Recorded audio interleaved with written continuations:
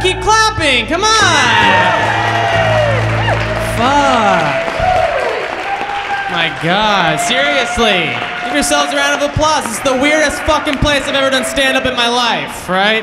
There's enough mirrors here to start a sexual revolution. I'm pumped about it. You guys know what I'm talking about, right? Oh, yeah. Excellent. You can go back to sleep now. I'm sorry. All right, guys, well, I celebrated my birthday recently. So in the wake of that crippling depression, I realized how much cake is an inappropriate amount of birthday cake to eat. That was the entire birthday cake, turns out. Yeah, if you're getting your birthday cake out of the refrigerator and you look at all the plates in your cupboard and you go, nah, you've made a grave mistake. Take it from me. Just wish my ex-girlfriend could see me now, right? Empty tray where a birthday cake used to be. Looks like someone finally finished something they started.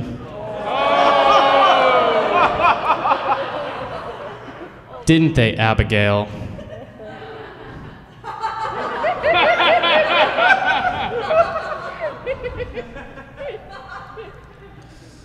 Oh man, so my mom, she planned this barbecue for my birthday party.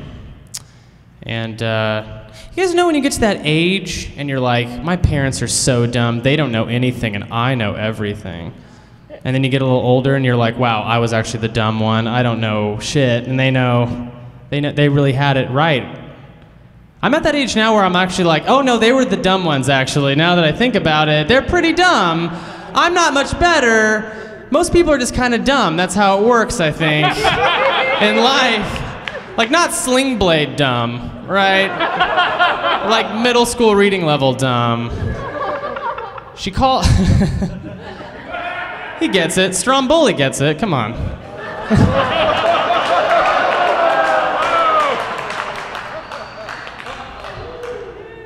I love that guy. I love him so much.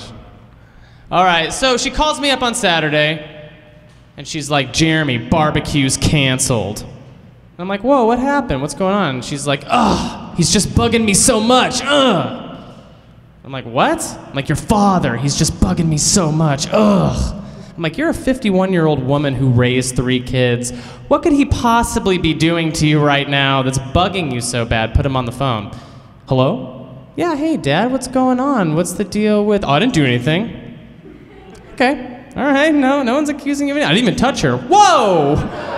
Okay, creepy. That's really creepy. I don't know. No one said anything about... They were saying so much dumb, immature stuff. Like, I completely forgot to ask them if I could borrow money. Like...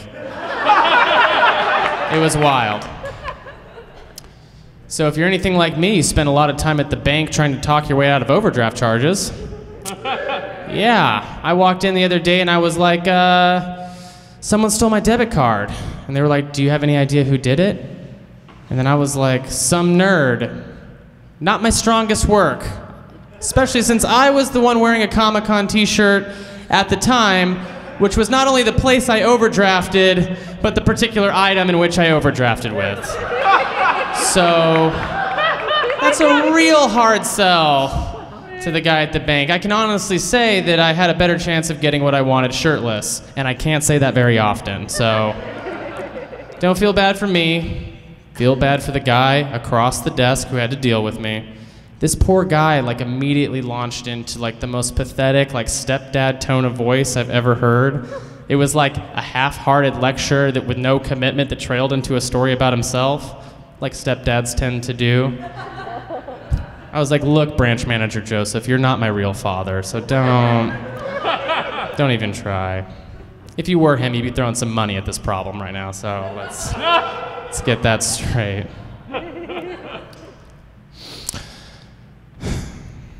So I have a real hard time getting up in the morning.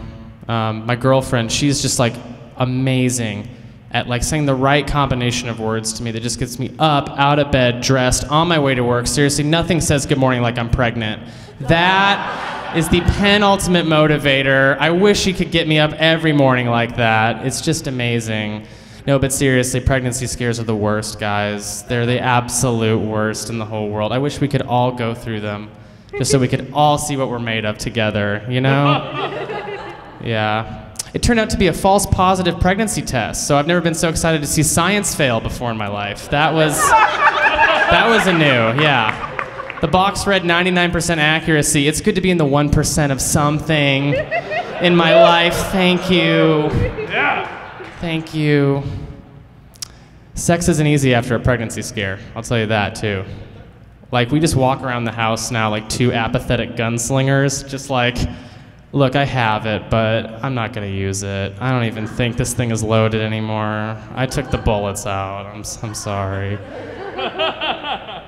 It's like getting back in the ring after you killed a guy. It's like, I love to box, but at what cost, you know?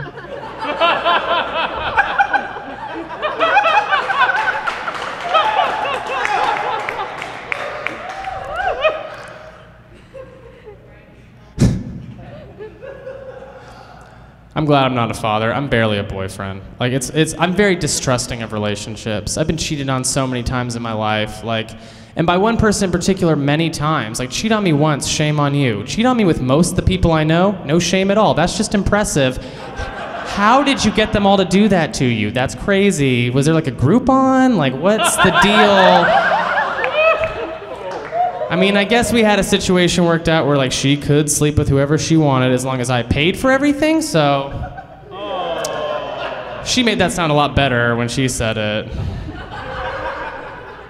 My girlfriend now, though, is so sweet. She's like, I would never cheat on you. I would never do anything like that to you. Like, don't worry. And I'm like, well, don't sell yourself short. Like, keep working out. Like, you'll meet the right guy eventually. Like, it's a numbers game, so this doesn't have to be forever.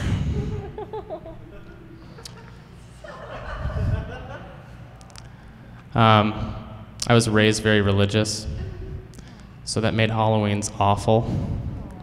Like, Halloween and religion just don't go together very well. My mom still let me dress up for Halloween, but I had to be like one of 3 different people. I could pick one of 3 different costumes. Noah, Moses, and Elijah, which meant Noah and Moses, because I don't know who the fuck Elijah is, okay? Like, and Noah and Moses are like the same costume. It's just a brown robe and an itchy gray beard that you glue to your face and walk around your trailer park in shame. That's the costume. Just knocking on strangers' doors like, trick or treat. What are you supposed to be, a monk? No, I'm Noah. Why? I don't want to talk about it. And like, that's your Halloween. You're walking your sister around who looks like Mary Magdalene, which is like an Eastern European widow. That's the costume. Just marching around. And this went on for many years, okay? Until one year, I came upon a cul-de-sac with some kids my age down at the base. There was a Wolverine, a Darth Vader, and a Spider-Man. And I was like, oh shit, these kids are so cool. This is like my dream super team right here. I'm nervous. I start approaching. I'm like, just don't ask me who I am. Just don't ask me who I am. Of course, Spider-Man goes, hey, who are you supposed to be? I'm like, shit. But then Darth Vader rips off his mask and goes, what are you, stupid? He's obviously Obi-Wan Kenobi. Yeah! I could just lie? I didn't know that. I've been lying ever since. All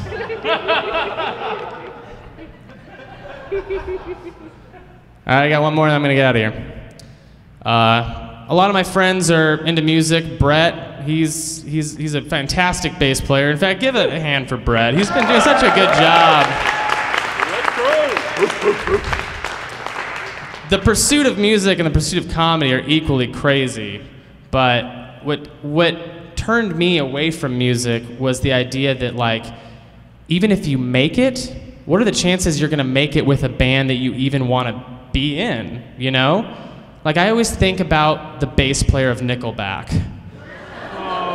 Did he want to be the bass player of Nickelback? He probably wanted to be in that, like, funk fusion band that he started and was just paying the bills with some Nickelback on the side. Now he's locked in, like, a golden prison of, like, having to perform live every night, like, making the world slightly worse with every strum of his bass. Performing for like an ocean of like mouth breathers, like whatever it is that frat guys and juggalos do, like that's their fan base, right? Just that offspring. Like, the poor guy has like millions of dollars and no one to share it with. Like, his friends and family have disowned him long ago.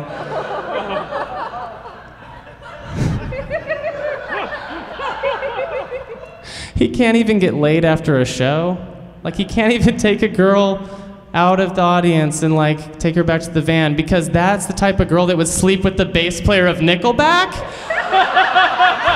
His standards aren't high, but they're not that low, right? Guys, my name is Jeremy Schmidt. Thank you so much for having me.